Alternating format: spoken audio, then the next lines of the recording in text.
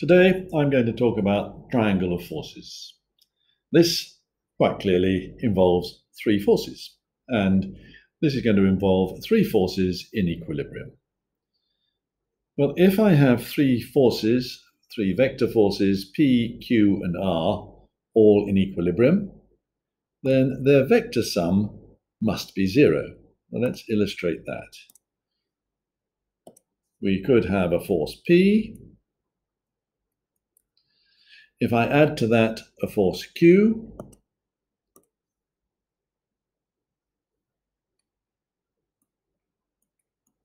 and then add a force R. If they're going to be in equilibrium, the three forces must add up to zero, and therefore, if I start there, I must end up back where I started.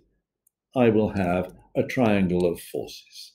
P plus Q plus R will form a triangle. Now that must be true whenever I have three forces which are in equilibrium. The three forces must form a triangle. Well, let's see how we can use that in practice. The three forces that I've got here are in equilibrium. Find the magnitudes of P and Q. Yes, we could use what we did in M1. We could resolve Q in that direction and vertically. We could resolve P in that direction and vertically. We could balance out the horizontal components. We could balance out the vertical components. And we would have simultaneous equations for P and Q. Fine, we could do that. But there are three forces. They're in equilibrium, so their vector sum is zero. I can draw a triangle of the three forces added together. I know that we will have a triangle because they're in equilibrium. Well, here is the triangle. And when you're drawing this, then you need to draw one force first. I think this one I would always draw perhaps the 50 first, vertical.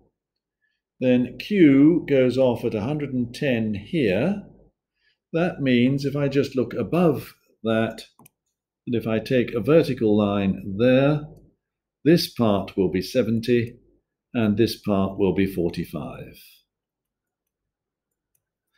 And so when I want to draw my triangle, I know that my 50 comes down here, Q will go up there where this angle is 70. And then I can think of P coming back into the vertical. If I draw just a little bit there,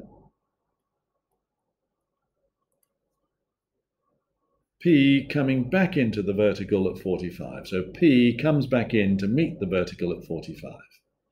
Now I've got my triangle of forces, and from that I can just have a quick look, and if I use the sine rule,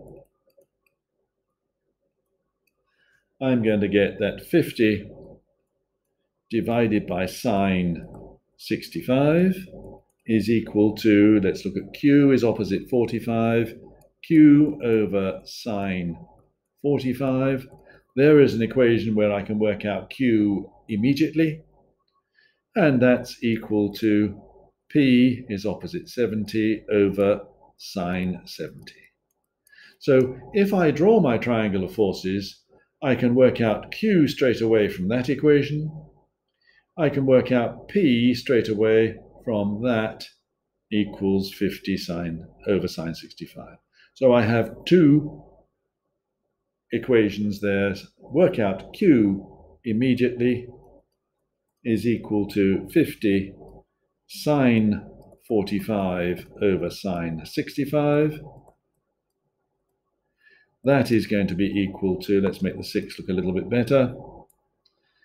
That is going to be equal to 39.0103, etc., which is 39 newtons, two significant figures. Actually, no, we haven't got a G, have we? So I ought to give three significant figures, 39.0 newtons, and P is going to be equal to 50 sine 70. over sine 65. That comes from the sine rule line. That's equal to 51.8418, etc., which is 51.8 newtons. Quite easy. Not difficult to do it with the techniques that you had from M1 resolving, but if you spot your triangle, you have a quick, simple solution to get to the answer. You will see more about a triangle of forces if you look in your textbook M2 on pages 139 to 140.